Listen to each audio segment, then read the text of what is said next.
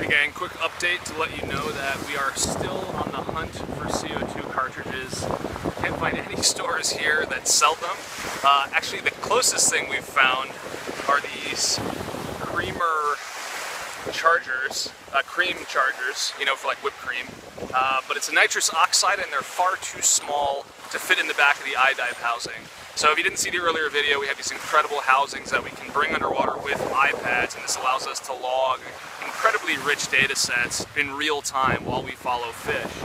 But these require an air supply because I have to keep air between the iPad and the rubber screen that covers it, so that when you push things, it doesn't get touched by the warmth of the water, it only gets touched by the warmth of your finger.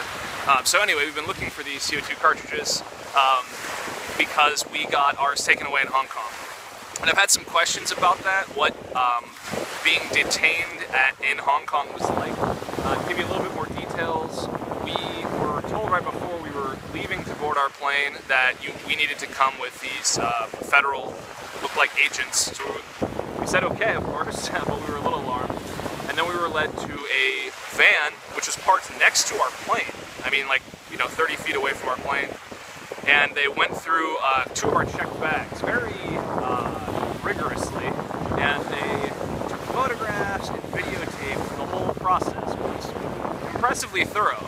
A little invasive, but impressively thorough.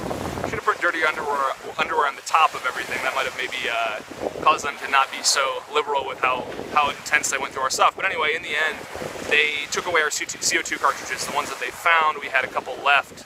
We actually had 4 total that we got through it.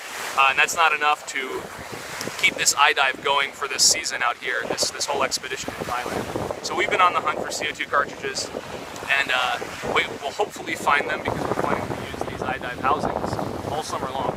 We're also still waiting on the second housing, but I just got word from my buddy here that Customs did contact him, and it did arrive from Hong Kong, which is very exciting.